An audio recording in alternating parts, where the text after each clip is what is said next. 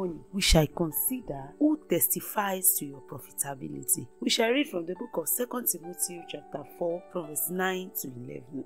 Do thy diligence to come shortly unto me. For Demas hath forsaken me, having loved this present world, and is departed unto Thessalonica, Crescens to Galatia, Titus unto Dalmatia. Only Luke is with me. Take Mark, and bring him with thee, for he is profitable to me for the ministry. Every Christian is supposed to bring a great profit to the church. Why? Jesus Christ, the head of the church, has invested so much in every believer. And when you invest in anybody, what do you expect? You don't expect less than a profit, and that is the glory. You, as a believer, you are fully loaded with divine raw materials which must be processed to yield a great dividend for men and women, both in the church and outside the church. You are saved to serve.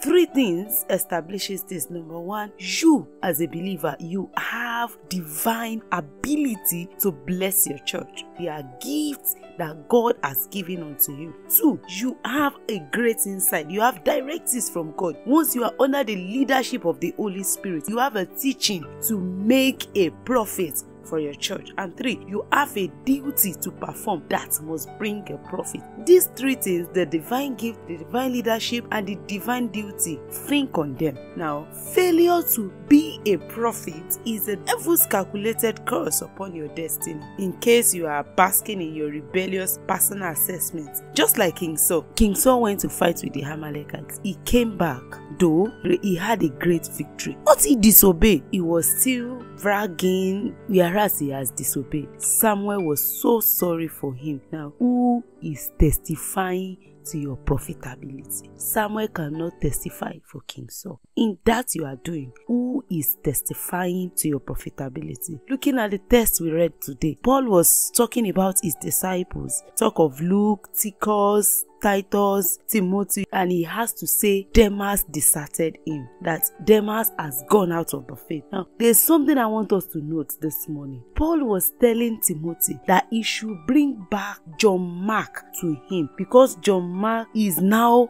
profitable to him. John Mark, who had left Paul before, let me tell you this. Do you know that John Mark was opportuned to be one of the authors of the Holy Bible? He is the one that wrote the book of Mark, the book that recorded the might of our Lord Jesus Christ. Isn't that wonderful? You can see that every Christian today is now benefiting from what God had done through Mark. The scripture says, "Let your light so shine before me." I charge you this morning, what exact thing are you doing? Is it bringing the profit to your church, or is it bringing shame to your church? Check yourself and go back, and I pray that God will help. Let us pray. Tell it unto God and say, Lord, I want to be a prophet to my church. Help me, Lord Jesus. Lord Jesus, empower me to be a blessing all the days of my life. Help me in the name of Jesus. I pray that the Lord will engrace you, empower you to be a prophet to your church in the name of Jesus. God bless you. Our declaration today,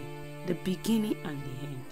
Thank you for your presence, your power, your throne, your glory, and the greatness of your work and majesty.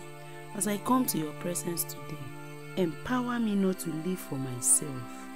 Help me to be holy as you are holy, loving as you are loving, and help me to love your church.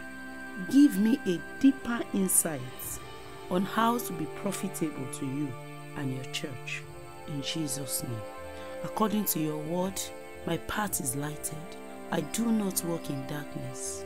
I know the right things to do, and I receive new grace to walk just as you have planned for me from the beginning. Thank you, Father. In Jesus' name, amen.